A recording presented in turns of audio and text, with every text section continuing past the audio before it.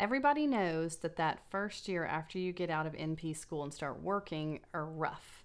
There are a lot of hurdles and bumps that occur along the way, and you may or may not make some poor decisions that lead to some good stories, but probably not the best decisions you can make in that circumstance. It's a rough time, but in this video, I'm going to talk you through how to mitigate the problems that you're going to encounter when you transition from the bedside to functioning as a provider in your first year working as an NP.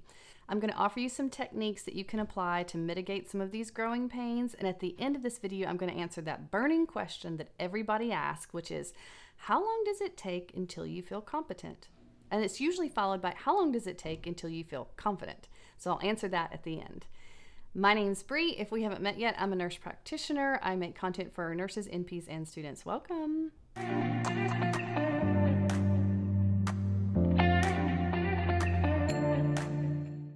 Well, first of all, I have to say Merry Christmas, Happy Holidays. At the time of this recording, it's a couple weeks before Christmas. I'm trying to get in the spirit here, so I got my little tree and sign up there. 2020 hasn't been exactly the celebratory year that it should be, but we're still trying to have some holiday spirit around here, and I hope you are as well. Let's talk about imposter syndrome. It is legit real, y'all. It is exactly what the name implies. It is an internal belief that you are not as competent as others perceive you to be. And you see it exhibited in people who are high performers, lots of self-criticism going on in these kind of folks, people that hold themselves to a high standard. So the fact that you have it speaks volume about the kind of person that you are. But I will say that most everybody goes through this. It was first studied in the late 70s in women in positions of authority. And since that time, it has been proven to be present in all genders, across all walks and all professions. But it is still very predominantly seen in women in positions of authority. And given that we are a profession of a lot of women, obviously there's going to be a lot of this thing going on. We're all going to hold ourselves to a very high standard, and when we don't meet that, we have a feeling of being a fraud. I'm sure that many of you felt this way when you graduated nursing school and you first get out of school and somebody asks you a question, or you have to make a decision for a patient, you have to go start an IV, do something, and you have no clue what you're doing, but you kind of pretend like you know what you're doing so that people don't realize what all you don't know. It's just like that when you graduate NP school, except magnified, because now you are the person that people are coming to with questions. You are the end stop.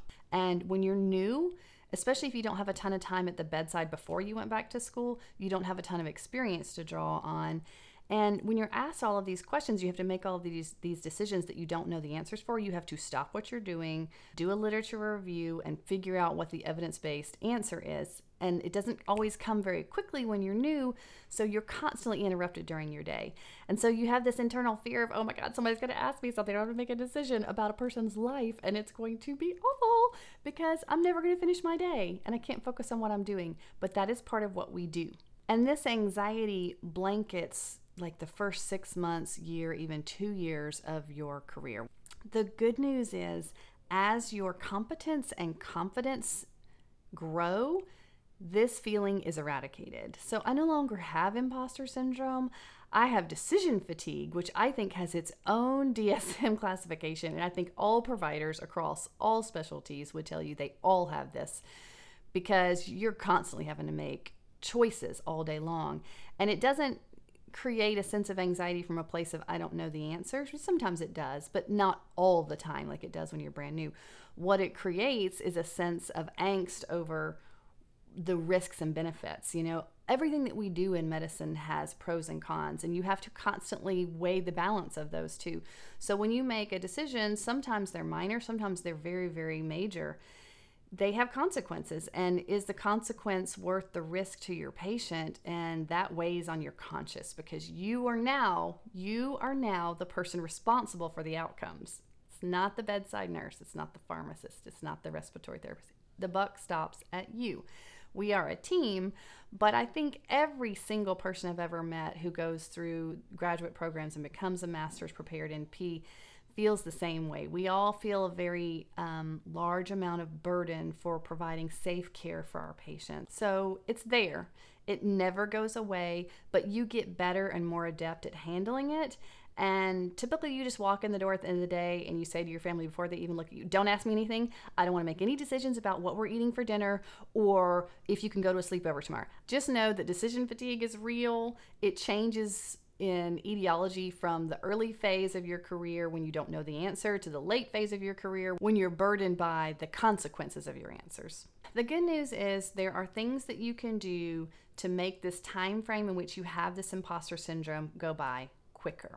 And the first thing is to set up a proper orientation. Now, this is going to vary based on where you practice, how quickly they need you to be up and running, and who is doing the orientation. So establish the outcome measures that will be used to decide whether or not you're ready to come off orientation before you even start. Sit down with your lead or whoever your director is and determine at what point do you think I'm going to be competent and safe to practice without someone orienting me. Just kind of know that going into advance and try and set up time frames throughout your orientation where you're evaluated on how you're doing. Now, what you do during your orientation time frame is what is going to segue us into tip number 2, which is developing superior organizational skills. And the reason is, as your efficiency increases, you will open up more time during your day to make those hard decisions. You will feel less pressured. You will have more time to do literature review. You will have less pressure during your interactions with your families and your nurses because you won't have as much urge to get back to whatever it was you were doing because you're so very behind because you've been inefficient or you've been spending too much time researching what you need to do. Overall, you'll just be less overwhelmed, which will reduce your stress and increase your confidence and sort of allay some of that fraudulent feeling you have going on that you don't know what you're doing because you have more time to figure out what you're doing. How do you do this? Well, the first thing is look around your service, okay? Just look around, watch people, listen to people. Who's good at what they do? Who's got the best reputation? Who do you see that is working and you're like, man, he or she is like, they are just rocking it. They are really good. And copy them. It's real simple. Watch what they do, study what they do, emulate them, copy them, do what they do. How do they organize their day so that they are very time efficient? And what do they do when they don't know what to do? Some examples of how you can specifically do this. Number 1, I made a video where I talk about ICU daily flow, where I lay out how I organize my day. So go check that out for if you want some ICU examples. I think another good example is ER. All right, if you're working as an ER provider, so much of your day is spent taking history and doing review of systems, which is why I don't do that, because those you have to talk to people and then they don't answer your question. They give you way too much history. They ramble on and you're like, oh my gosh, the clock is ticking. I've got 20 other dispositions to do and all these patients waiting on me. And that's all you're thinking about when they're talking to you. So find the provider who's very adept at getting to the heart of the matter and cutting out all the extraneous talking, who's able to like walk out of the room without listening to this long drawn out story and how they make themselves quick and efficient. If you're working in clinic, one of the big stressors there is getting to your patients on time and making sure you see them all. And on top of that, doing your notes as you go along during the day because you don't want to be there late every day. You don't want to be taking it home with you. So I saw a lot of people practice differently when I did this. So find the people that you think are very efficient, that aren't staying late, that aren't taking work home, and see what they do, because some of them are doing their notes as they go along. Some of them do their notes during their lunch, their brief little lunch time frame, and some people just do it all at the end of the day. You just got to figure out what flow works for the people who are good at what they do and how you can incorporate that into your style based on your personality preferences. The other thing, and I think this is maybe the best hot tip I can give you, you need to study the art of note writing just like it's a subject when you were in school. Y'all, totally serious about this. Invest time early on in your career learning how to write notes quickly and efficiently. Study it. I also made a video where I talk about note writing tips. I'll put up in here. The best possible tip I can give you for being efficient at note writing is to sort out your EMR's dot phrases or smart phrases, and set them up early. Establish those early, because then when you're writing notes, all you gotta do is type in .liver failure and it'll pull over this template, and you just gotta boom, boom, boom, change these couple little values, change this couple little things on the plane, boom, done. Move on to the next problem. Boom, boom, boom, boom, boom. That's how you get quick. But you have to put some time into it early on. And doing that then is really going to eliminate a lot of your stress when you're doing a note, especially if you're doing an admission and you're busy and the patient's really sick and they've got 10 problems and you can't remember what all am I supposed to do for liver failure? What are the things I look at for decompensated liver failure? But if you've got a smart phrase already set up that reminds you that you need to look for bleeding varices and hepatic encephalopathy, and these are the labs I need to send, and this is the data I need to determine how bad this really is. Because you can't recall all that stuff off the top of your head when you're brand new. But if you have it already written out for you, just boom, click it over, it's there, and it reminds you, oh yeah, I need to order this, and order that as you're doing it. It just makes you so much more efficient, which makes you quicker in your note writing, which frees up more time to get back to all of those other things we already talked about that you can do in a timely manner without the pressure of so much on your plate that still needs to be done. The next transition tip I'm going to talk to you about is your interaction with nurses. I don't want to get into situations where I feel like I'm being a jerk.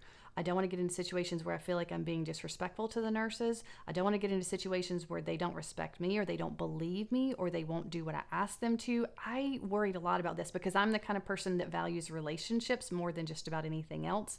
And I have a hard time asking people to do things. I tend to just go do it myself. So for me, this was a bit of a stressor. This may not be a stress for you, but for me it was. I worked as a nurse for the organization that I now work for as an NP. But I was working at our sister hospital, and I mostly work at our main hospital now. So most of the nurses that I got to know were new to me. But I know sometimes if you work in a unit, these are your coworkers, and now suddenly you're in a position of authority, sort of telling them what to do. There can be a little bit of animosity there if you don't, go about it in a respectful way. And this was a fear for me, so I focused a lot on it. And the way I do it is, number one, I never forget my roots. I never forget how hard it is to transport a patient for a procedure. I never forget how hard it is to set up all these lines for measurements like the flow track that I still need as an NP, but I recognize as a bedside nurse is very time consuming, and they can't just do it like that. So I really think through before I order things like that, how it's going to benefit me or the patient. And then I go the extra step to explain it to the nurse. Look, I know it's difficult to get to MRI, but I'm not going to be able to have a discussion with this family about end of life care until I know how significant this stroke really is. And that's why it's important. And I find that 90% of the time that takes away almost all of any animosity or pushback that you might get. I think just being respectful and explaining yourself almost always gets you exactly what you want. The other thing that I really love to do is to ask their opinion. Everybody wants to be a part of a team. When you're rounding or if they're calling you with a problem, what do you think we should do? What do you suggest? They love that stuff. They feel respected. They feel that their opinion is valued, and it goes a long way in relationship building. So you don't always have to leave the organization that you work for, but for some people in your personalities, you might need to. That just might give you a added bit of confidence to go work with people who didn't know you as a bedside nurse before. It depends on you as a person. The next hard thing is learning to work with doctors, your interaction with doctors. So you've always worked with physicians, but now you're working very, very closely with physicians as your colleague. And there can be a lot of personalities in this game. So you have to become what I call a very good wife. You have to become a very good work wife, whether it's a woman or a man that you're working for. I'm just talking about your position. Mid-level is not really a good term to use anymore because it implies that bedside nurses are not at the top level and the doctors are at the top level. So I don't like that term for that reason, but I kind of like that term because it kind of signifies where I'm at in life. I ride the middle. I have one foot in the middle of nursing world and I have one foot in the middle of physician world, and I got to try and mesh the two together. So I have to become very good with my interactions with my physician colleagues. Some physicians are going to give you full autonomy and they're not going to want to know what you're doing all day long. Some physicians are going to want you to update them regularly. They may be the kind of person who wants to drive the plan of care and expects you to sort of carry that out. They may be the kind of person who just says, what do you think? Go do it. Let me know if there are any problems. You're going to have so much range of comfort with your level of practice. So the best tip I can give you for interacting with physicians is just being adaptable. Give them what they need. If they need you to be more hand tied to them, give them that.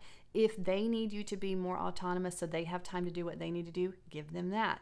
One of my favorite books of all times is The 5 Love Languages, and I think there's one for work. I read the one for spouses and for children. If you understand the personalities of the people that you work with, you'll be able to fill up their love tank so that they're happy with you, and then they are able to fill up your love tank. So you start with giving to them.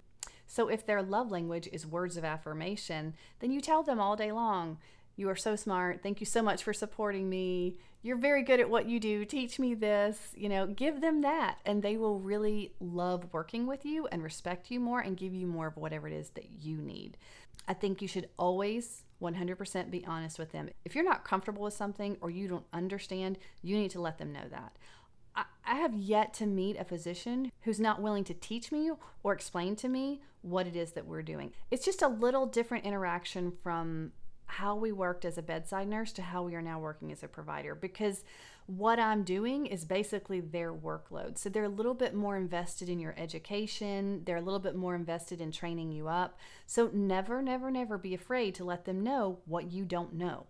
Find the physician on your team that you really want to be your mentor and let them know that. Look, I think you are incredible. I really respect you. I would love for you to teach me X, Y, and Z. I really want to learn this. So the next thing to make this transition easier is to figure out your learning style and continue that learning.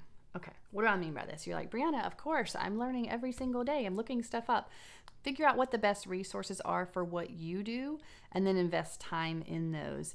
I love podcasts, so even after I graduated school, I would find a podcast that I liked. I like the MCRIT podcast. There's an IBCC. There's a couple others for ICU work. I would listen to those in and out of work. So if I had a day where I was learning to intubate and I did not do well with my intubation, I would listen to the Laryngoscope as a Murder Weapon series on MCRIT, which is Fabo. I'll put a link down below if you haven't. If you're going into ICU, you must listen to all 4 of those and memorize them, write them down, recite them to others, and know them by heart because it will save you.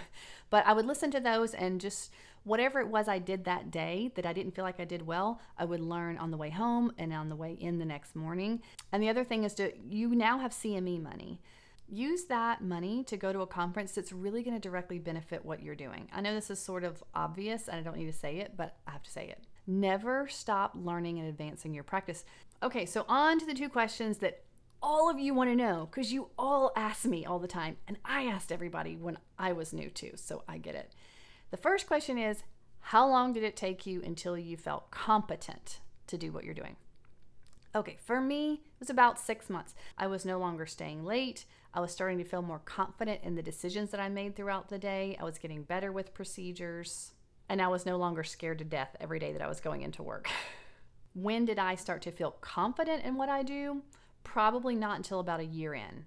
At 2 years in is when I think your confidence truly hits. About 2 years in, you feel like you've seen most of the things that you're going to see, and you have at least some knowledge base of what you're doing. And if it's something that's rare that you don't see often, you know the resources to go to, and you can pretty quickly get to some good decision making. Some of the factors that play into when you will meet these 2 milestones is your pace and your scope. For example, if you're working for a subspecialty like GI, your scope, the amount of problems you're going to encounter are going to be significantly fewer because you have one organ system that you're dealing with. And granted, within that organ system, you may have 10 different disease processes that you're treating. And you may have 5 or 6 different procedures that you're doing, but it's going to be a more narrow scope. However, you're going to be expected to see a lot more people. And that pace that you're working at, how you're able to get through seeing, 20 patients within a certain time frame so that you're not staying late, that's going to be the piece that you have to master. Conversely, if you're doing something like what I do in the ICU or you're a hospitalist, your scope is going to be vast. You're going to have all the problems you're going to have to deal with, but you're going to have significantly fewer patients that you have to see. So it's a little bit more of mastering the scope of problems that you're going to face than the pace. Sometimes it's both, sometimes it is the pace, but overall, it's more the scope that you have to master than the pace. So it's going to vary a little bit based on what your subspecialty is. For all of them, though, just recognize that this is a normal process that everyone goes through. There's not a single person I know that graduates nurse practitioner school that gets out and just rolls in the door ready to go. If they tell you they do, it's probably because they spent the vast majority of their clinical hours with that specific group. And so they're getting experience as they're doing clinicals, or they're presenting a false front. So what you're going through is normal. It will get better with time. Don't give up. Be honest with the people that are training you, and be patient and kind to yourself. This will get better with time. Trust me. You're going to be the best NP you know real soon.